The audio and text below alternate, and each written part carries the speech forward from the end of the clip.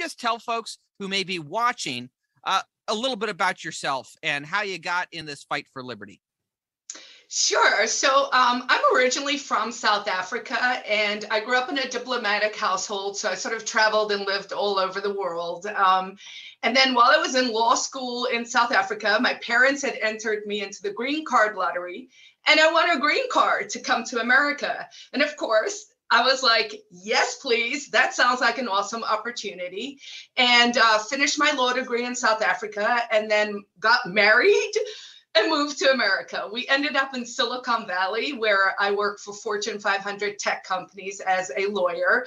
I started out as a paralegal. I had the very typical immigrant story, came with 2 suitcases. I had $7,000, lived in the Tenderloin in San Francisco in a 1-bedroom, well, not even a 1-bedroom, a studio apartment with a bath in the kitchen, junkies, a crack house. I mean, it was the whole thing. Worked my way up slowly but surely, retook the bar, got some great jobs, did the dot-com bubble, and then did the bust. And that is where I got interested in Austrian economics. Thanks, Alan Greenspan.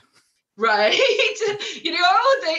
They keep creating opportunities for us, much like the inflation we're seeing now is really going to start to push the crypto markets in an interesting way.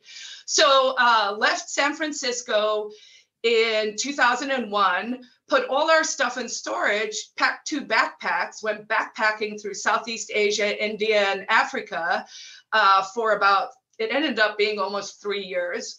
We're living on a $15 a day budget. It was really, it was an experience. I really used a lot of that time to learn about Austrian economics, sort of reading up as an immigrant.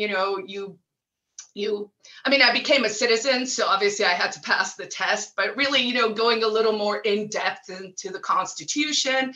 And then I'm a little Ron Paulian, I discovered Ron Paul and he was my dude and I liked what he had to say, and learned about the Free State Project in 2003, got moved out in 2008, and then got really heavily involved. I served as the president from, I think it was 11 to 16, triggered the move, which is the mass exodus of kind of bringing libertarians to the state of New Hampshire. I've run for Senate a few times now. I still chair the FSP. I serve on a lot of boards. I write books. I'm just living my best self. That's what I'm trying to do.